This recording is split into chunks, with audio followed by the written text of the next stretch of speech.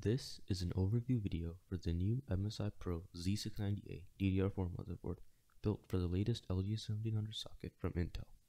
This board falls into the budget section of the new Z690 motherboards with a great price tag of $279.99 Canadian dollars, but still comes with plenty of features, making it suitable even for CPUs as powerful as the i9-12900K. Firstly, we are going to show where the screws go on the motherboard, so you know how this board is installed into a case. Keep in mind that these screws are very small and might be hard to see.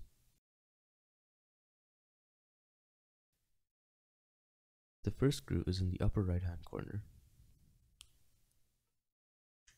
The second screw is right next to the front panel USB connections. And the third screw is at the bottom right hand corner. The fourth screw is next to some SATA ports. The fifth is in the middle of the board, right next to the RAM slots. And the sixth is right above the RAM sticks.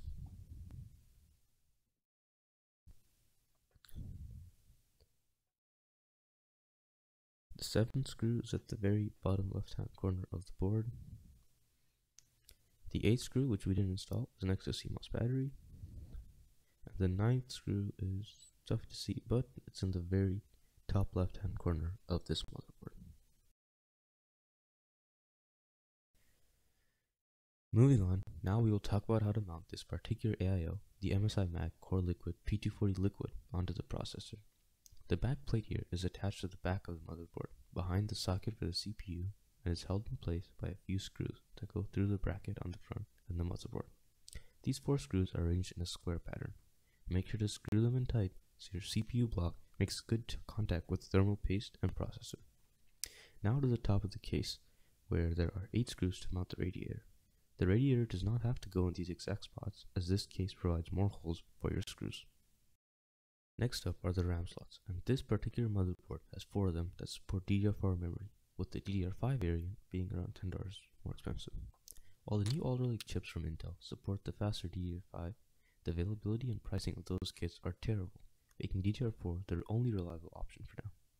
If you're planning to go with the most recommended configuration of 2 sticks of memory, it is best to place them in the 2nd and 4th slots in order to run a dual channel.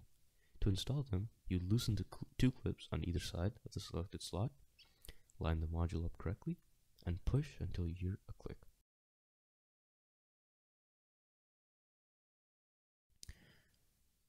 Now we are taking a look at the M.2 slots on this motherboard, of which there are 4.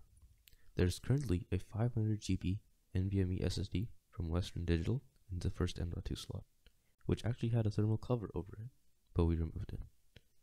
Out of the 4 M.2 slots, 3 support PCIe 4.0 speeds, and this third one right here up to PCIe 3.0. The installation for each SSD is quite simple, with only a single small screw required to hold each drive in place to the motherboard.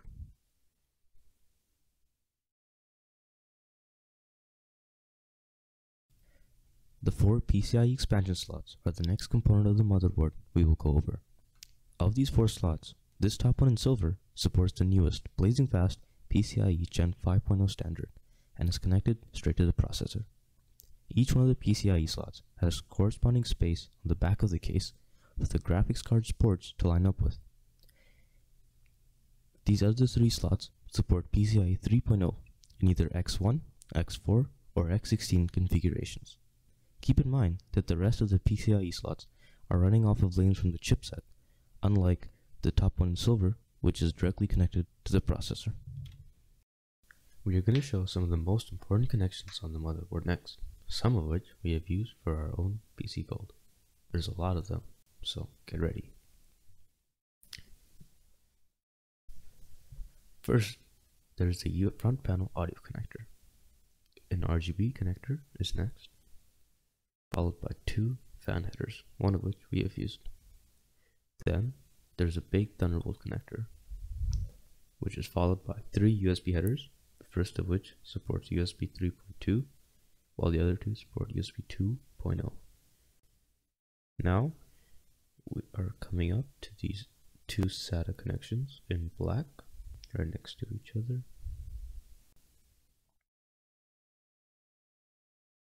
and 2 front panel headers which allow for the power, reset, and speaker connections to function, but for most cases only one is needed. This next wire is an RGB connector that we've used for the RGB hub that came with our case, and this black block here contains 4 SATA connections, and we're only using one for a 1TB hard drive. First, we have a front panel USB connector.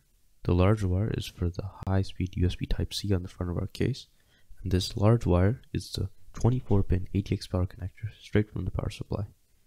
The next 2 connections are fan headers that we've used for a case fan and a radiator fan for our AIO. These next 3 connections are for fans, with the first one being for regular system fans, one for a radiator pump fan, and one CPU fan connection.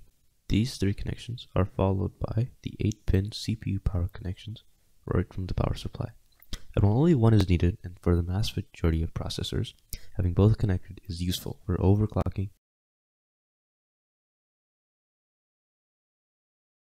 This is the final part of the video, where we will showcase all the back panel I/O that this motherboard comes with, which is more than enough for most users. This is the flash BIOS button. Then there are 2 USB 2.0 ports, followed by a legacy PS2 connection. Then there are the 2 video outputs from the CPU, an HDMI 2.0 port and a DisplayPort 1.4. Next up are 2 USB 3.2 Gen 1 5 Gb per second ports, and 2 more USB 2.0 ports. The only Type-C port on the back is a USB 3.2 Gen 2 20 Gb per second one, with a red USB 3.2 Gen 2 10 Gb per second Type A port above that, and finally a 2.5 Gb per second LAN port above those. The assorted audio ports close out the I/O on the back of this MSI PRO Z690-A DDR4 motherboard.